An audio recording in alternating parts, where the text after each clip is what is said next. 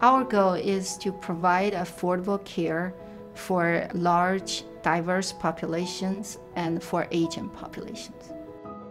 Wearable sensors and also even contactless sensors, I hope, can be an affordable choice for them.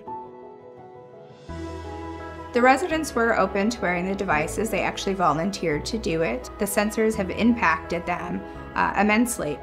This new type of sensors has the potential to provide more holistic view of a person. I'm looking forward to this revolution.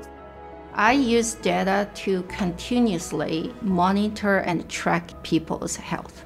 The culture of the University of Arizona attracts a lot of experts to work together and then establish a successful program.